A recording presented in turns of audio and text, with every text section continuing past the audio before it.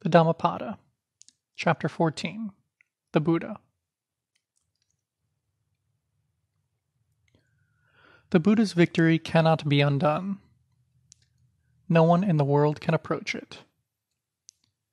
By what path would you guide him, who has no path, whose field is endless?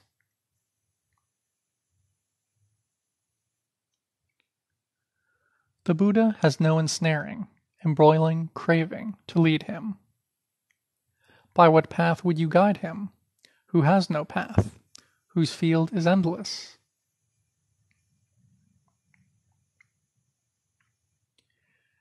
Even the gods envy the awakened ones, the mindful ones, the wise ones who are intent on meditation and delight in the peace of renunciation.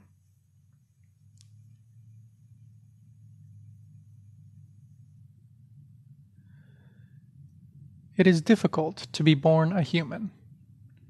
Difficult is the life of mortals. It is difficult to hear the true Dharma. Difficult is the arising of Buddhas.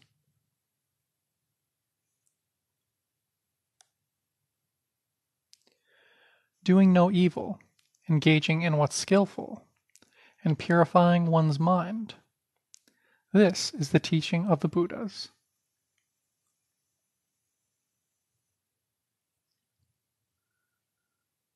Patient endurance is the supreme austerity.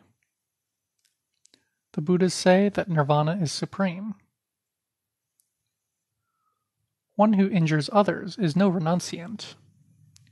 One who harms another is no contemplative.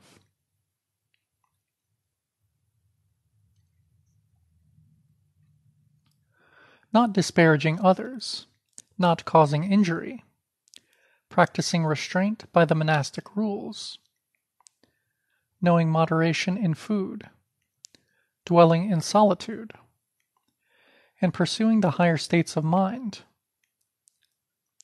This is the teaching of the Buddhas.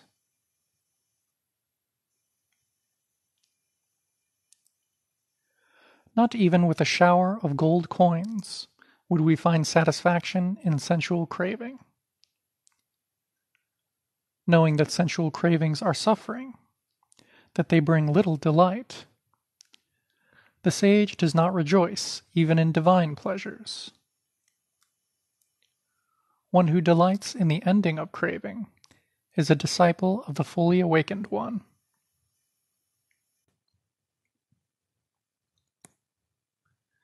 People threatened by fear go to many refuges, to mountains, forests, parks, trees, and shrines. None of these is a secure refuge. None is a supreme refuge. Not by going to such a refuge is one released from all suffering.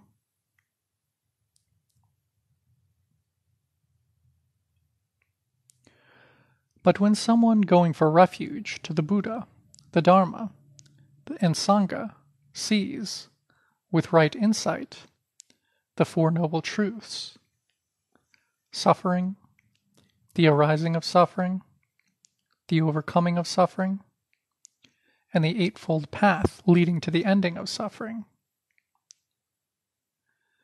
then this is the secure refuge. This is the supreme refuge.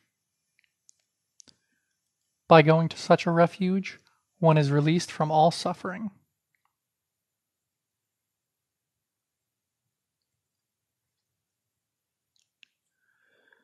It's hard to find a noble person. Such a person is not born everywhere.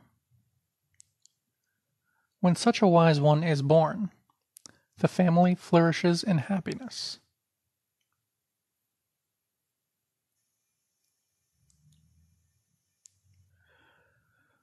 Happy is the arising of Buddhas. Happy is the teaching of the true Dharma. Happy is the harmony of the Sangha. Happy is the ardent practice of those in harmony.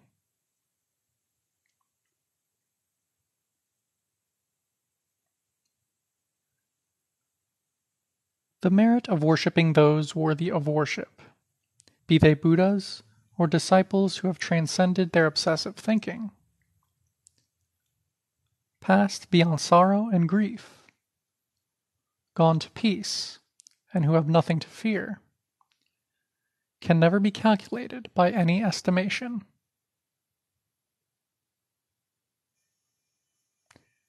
End of chapter 14.